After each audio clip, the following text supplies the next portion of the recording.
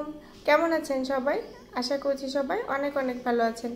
আজকে আমি আপনাদের সামনে হাজির হয়ে গেছি আইভি কুকিং স্টুডিওতে। আমি আইভি মোরগ পোলাও, সুস্বাদু মোরগ পোলাও রেসিপিটি নিয়ে। আশা করি আমার আজকের রেসিপিটি আপনাদের কাছে ভালো লাগবে। সম্পূর্ণ ভিডিওটি দেখার অনুরোধ রইল। আর আমার ভিডিওটি ভালো লাগলে প্লিজ আমার চ্যানেলটি সাবস্ক্রাইব করে রাখবেন আর একটি লাইক দেবেন। কমেন্ট বক্সে কমেন্ট করে জানাবেন যদি আপনাদের আমার কাছে কোনো রকম প্রশ্ন থেকে থাকে। তাহলে চলুন চলে যাই রান্নার প্রসেসে। প্রথমে আমি একটি বাটিতে 1 কাপ দই আমি এইভাবে পানি ঝরিয়ে রেখেছি, এখন দিয়ে দিচ্ছি।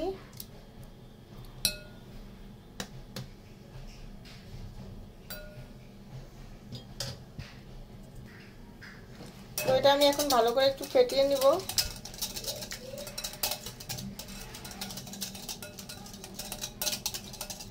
দইটা একটু ভালো করে ফেটিয়ে নিলে যেটা হবে, অনেক সময় রান্না করতে গেলে টক দই দিয়ে একটা ছাড়া ছাড়া ভাব হয়ে আসে, সেটা আর হবে না।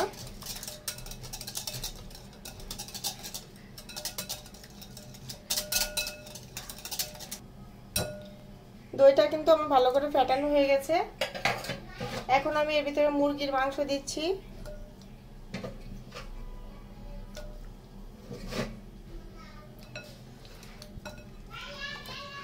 এখানে আমার 8 পিস মাংস আছে, মানে 8 পিস মুরগি রোস্টে যেভাবে কাটে সেভাবে আমি কেটে নিয়েছি। কেটে এইভাবে কেটে নিয়ে 8 পিস রেখেছি। দিচ্ছি আমি স্বাদ মতো লবণ। স্বাদ মতো মানে অল্প পরিমাণে লবণ দিয়ে ভালো করে এখন মাখিয়ে নিব।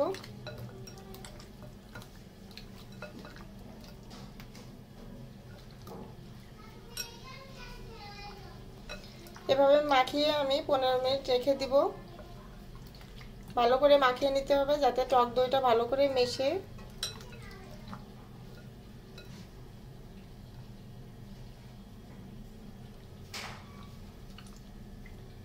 মাখানো হয়ে গেছে, এখন আমি এভাবে মাখিয়ে রেখে দেব 15 মিনিটের জন্য। এখন আমি চলে এসেছি মূল রান্নায়। চুলায় আমি প্রথমে একটি ফ্রাই প্যান বসিয়েছি। এখন আমি দিয়ে দিচ্ছি এর ভিতরে তেল। প্রথমে আমি তেল দিচ্ছি পরিমাণ মতো।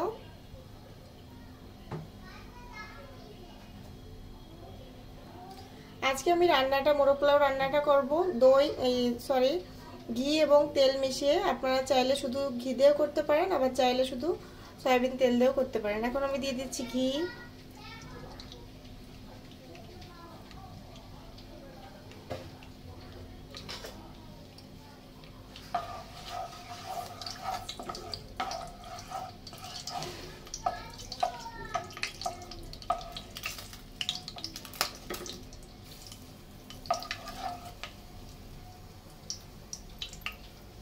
এখন আমি এর ভিতরে 1/2 কাপ পরিমাণ পেঁয়াজ কুচি দিচ্ছি।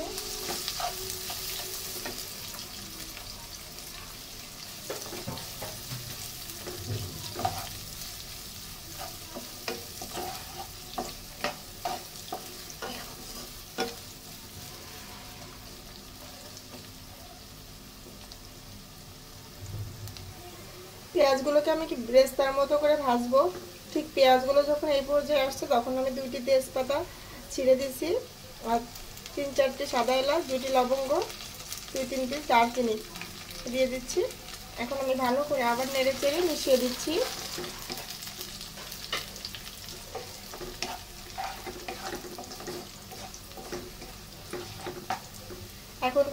এখন কিন্তু খুব সুন্দর একটা ফ্লেভার আসছে। আপনারা যখন রান্না করবেন তখন টের পাবেন।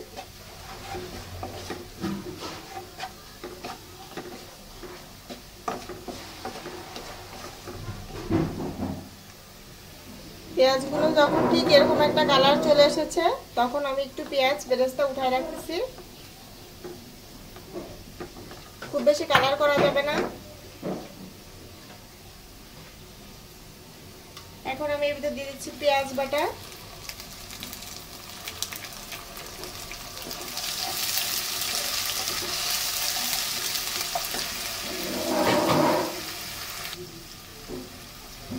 এখন আমি দিচ্ছি রসুন বাটা, 2 চা চামচ রসুন বাটা। জিরা বাটা দিচ্ছি 1 চা চামচ।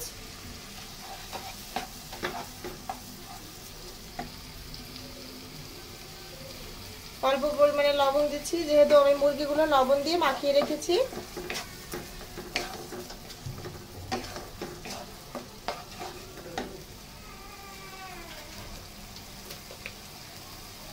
আমি 1 চা চামচ মরিচের গুঁড়া দিচ্ছি, লাল মরিচের গুঁড়া।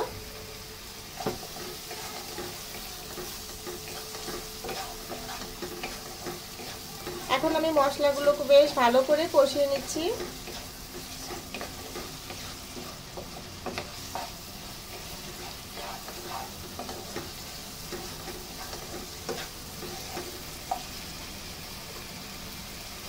এখানে আমি একটু জয়ফল, জয়ত্রী আর সাদা গোলমরিচ বেটে রেখেছি অল্প পরিমাণে, এখন দিয়ে দিচ্ছি এর ভিতরে।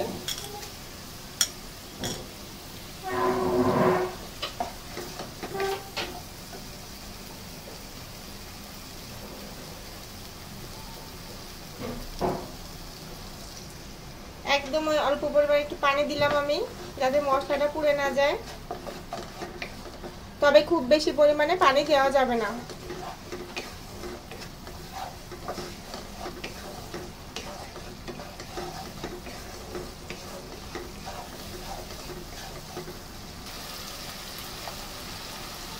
আমি দিয়ে দিচ্ছি একটু আদা বাটা,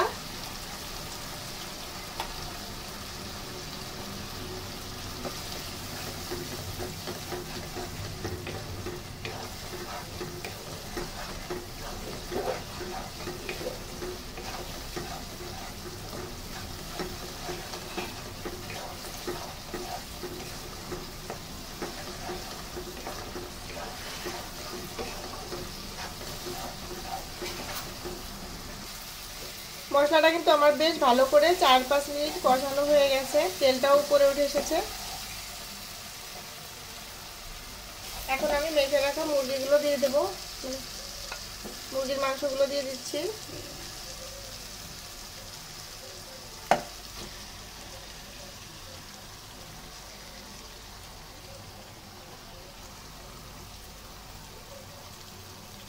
টক দইটাকে আমি ভালো করে বেশ ভালো করে মেখে দিয়ে দিচ্ছি।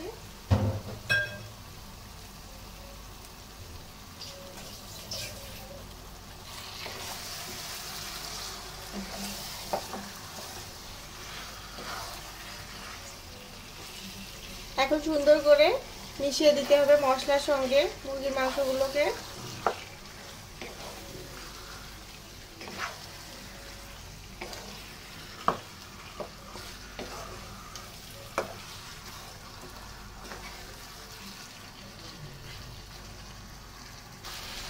ভালো করে মেশানো হয়ে গেছে, এখন আমি একটি ঢাকনা দিয়ে ঢেকে দিচ্ছি আর চুলার জালটা মিডিয়ামে রেখে দিচ্ছি। আমি ঢাকনাটা সরিয়ে মাংসগুলোকে নেড়ে দিচ্ছি। এই পর্যায়ে কিন্তু মাংসগুলোকে আমি কোনো পানি দিইনি, এজন্য বারবার নেড়ে দিতে হবে, তা নাহলে খুব সহজেই লেগে যাবে, যেহেতু টক দই আছে।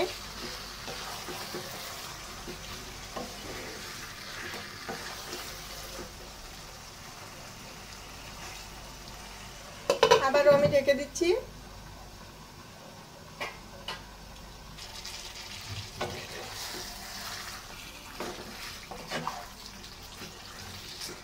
এখন আমি দিয়ে দিচ্ছি 1 কাপ দুধ।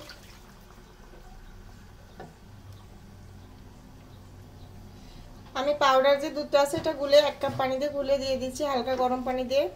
আপনারা চাইলে লিকুইড গরম দুধটা দিবেন, সাথে সাথে গরুর দুধটা দিলে ফুটিয়ে সাথে সাথে দিবেন।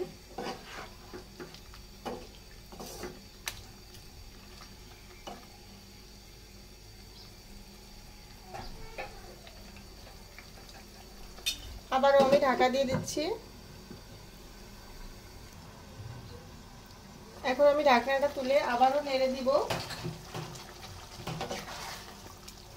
যেহেতু এই 1 কাপ দুধে আমি মাংসটা রান্না করব, সেহেতু চুলার জালটা কিন্তু খুব কমে দিয়ে রান্না করতে হবে, তা না হলে সিদ্ধ হবে না, আর বারবার নেড়ে দিতে হবে।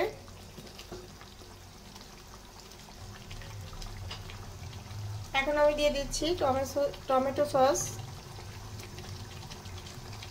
1 টেবিল চামচ।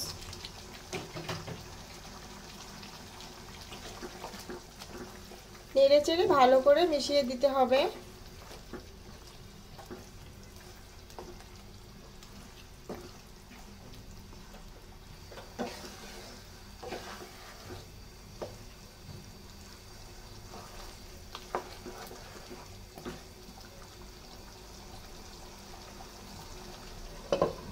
আবারও ঢেকে দিচ্ছি।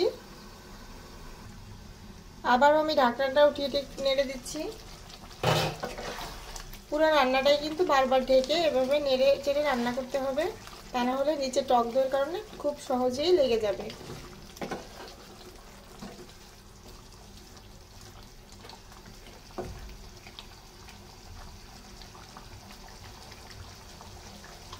এ পর্যায়ে আমি দিয়ে দিচ্ছি কাজু বাদাম বাটা। আমি ঠিক 2 চা চামচ কাজু বাদাম বাটা দিচ্ছি।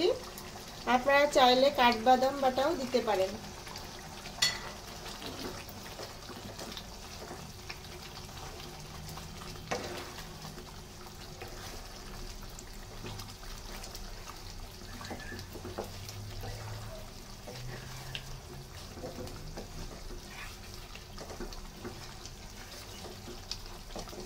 ভালোভাবে নেড়ে চেড়ে বাদামটাকে মিশিয়ে দিচ্ছি আর চুলার জালটা কমিয়ে আবারও ঢেকে দিচ্ছি।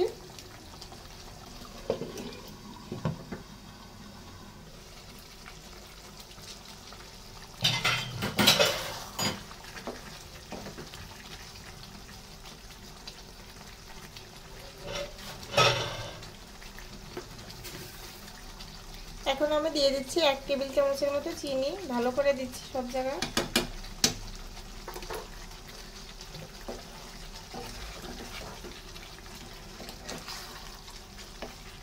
নেড়ে চেড়ে ভালো করে চিনিটাকে মিশিয়ে দিতে হবে যেন এক জায়গায় না থাকে।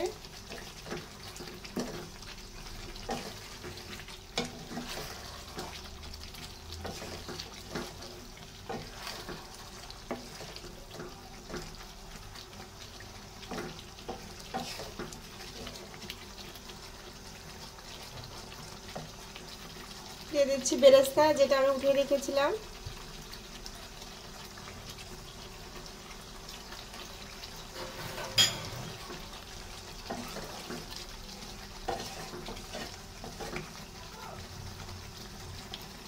আবারও আমি একটু ঢাকা দিয়ে রেখে দিব আর একটু ঝোলটা শুকিয়ে নিব। মাংসটা রান্না আমার হয়ে গেছে আর ঝোলটাও শুকিয়ে গেছে। এখন আমি চুলাটা অফ করে দিচ্ছি।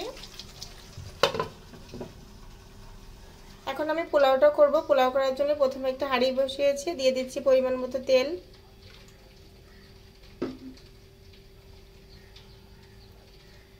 দিয়ে দিচ্ছি ঘি।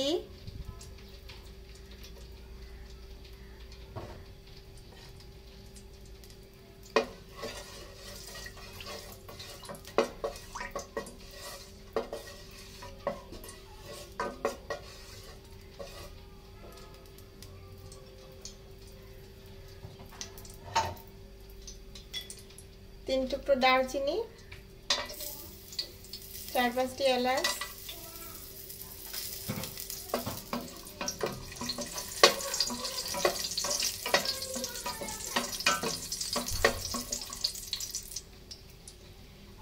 এখন আমি পোলাও চাউলটা ভালো করে ধুয়ে পানি ঝরিয়ে রেখেছিলাম, দিয়ে দিচ্ছি এর ভিতরে।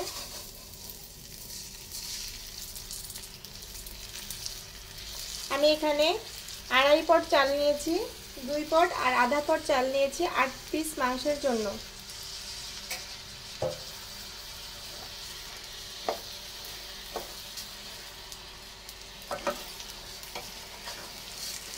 এখন ভালোভাবে নেড়েচেড়ে পোলাও চালটাকে ভেজে নিতে হবে।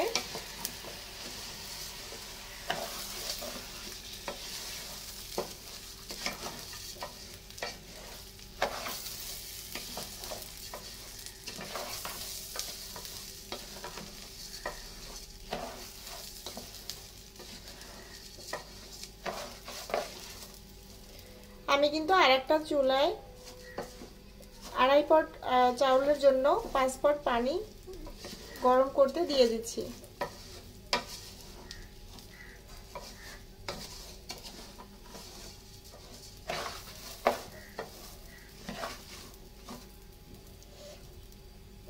এখন এই চাউলটাকে ভাজতে হবে ততক্ষণই যতক্ষণ চাউলটা একটু ভারী হয়ে আসে আর সুন্দর একটা ঘ্রাণ বের হবে। চাউলটাও দেখলেই বোঝা যাবে সাদা সাদা হয়ে যাবে।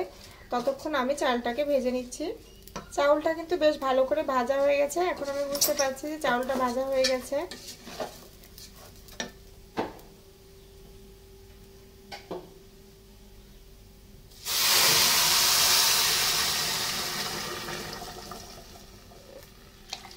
এখন আমি পানিটা দিয়ে দিলাম, গরম পানি, একদম ফুটানো পানি।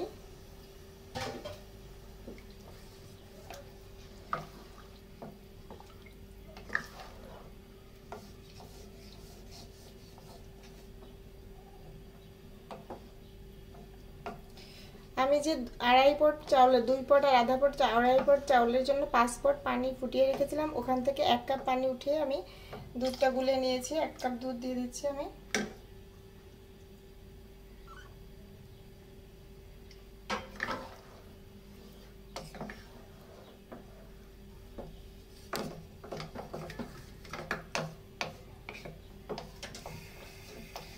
এখন চুলার আঁচটা একদমই বাড়িয়ে দিয়েছি আমি।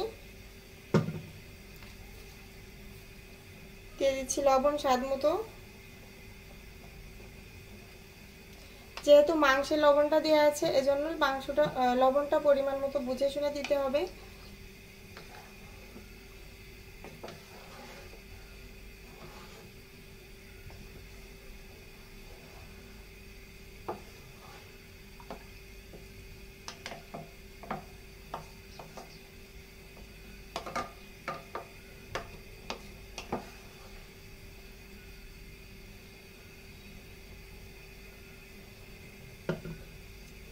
এখন আমি অপেক্ষা করব পানিটা একদম চালটা ফুটে ওঠা পর্যন্ত। পানিটা ফুটে উঠেছে, এখন আমি চুলার জালটা কমিয়ে দিচ্ছি।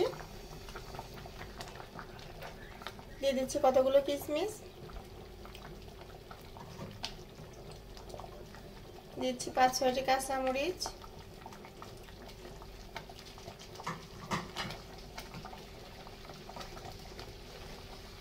এই পর্যায়ে খুব বেশি নাড়াচাড়া করা যাবে না, তাহলে চালগুলো ভেঙে যাবে। আলতো হাতে একটু নেড়ে দিতে হবে।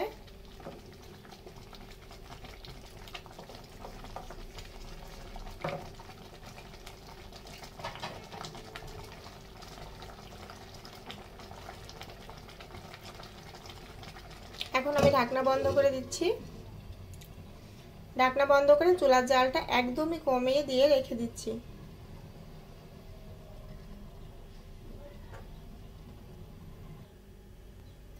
কিছুক্ষণ পর আমি ঢাকনাটা উঠিয়ে নিচ্ছি।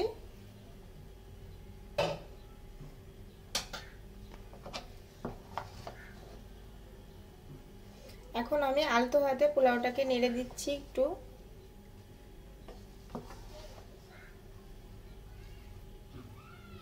পানিটা কিন্তু একদম শুকিয়ে এসেছে। এখন আমি চুলাটা একদমই কমিয়ে দিয়েছি।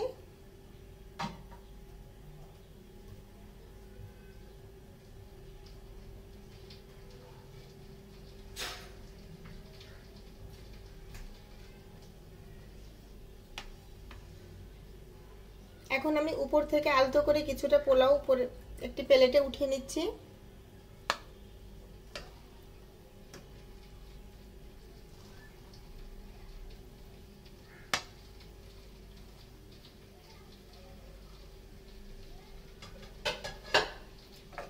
এখন যেটুকু পোলাও আছে ওটুকু পোলাও আমি সুন্দর করে বিছিয়ে দিচ্ছি।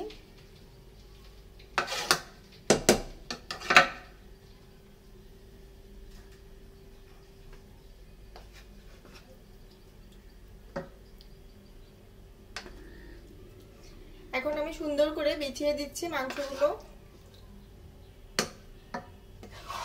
আর কিছুটা মশলাও দিয়ে দিচ্ছি বিছিয়ে।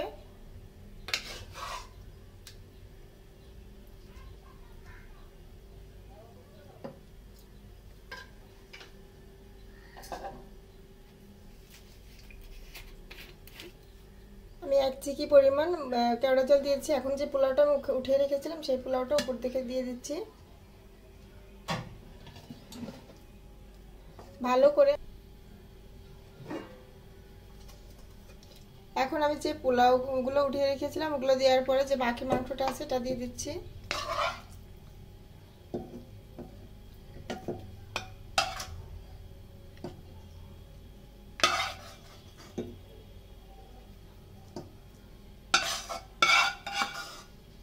সুন্দর করে মিশিয়ে দিচ্ছি এবং মশলাগুলো সুন্দর করে দিয়ে দিচ্ছি।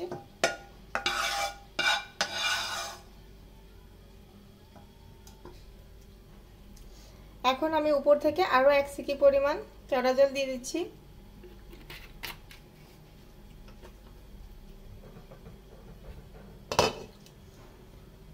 এখন আমি ঢাকনা বন্ধ করে দিচ্ছি আর চুলার জালটা একদমই কমিয়ে দিয়ে তাপে রেখে দিচ্ছি 15 থেকে 20 মিনিটের জন্য। আমি পাতিলটা নামিয়ে একটি লোহার তাওয়া এভাবে দিয়ে চুলার জালটা মিডিয়ামে রেখে ভাপে রেখে দিচ্ছি 15 থেকে 20 মিনিটের জন্য। তাহলে নিচে দিয়ে আর লেগে যাবে না যদি আমি লোহার তাওয়াটা দিয়ে দিই। আর যদি ননস্টিকি প্যান হইতো তাহলে কিন্তু আর তাওয়াটা দেওয়া লাগতো না। প্রিয় ভিউয়ার্স, আমি ফিরে আসলাম ঠিক 15 মিনিট পরে।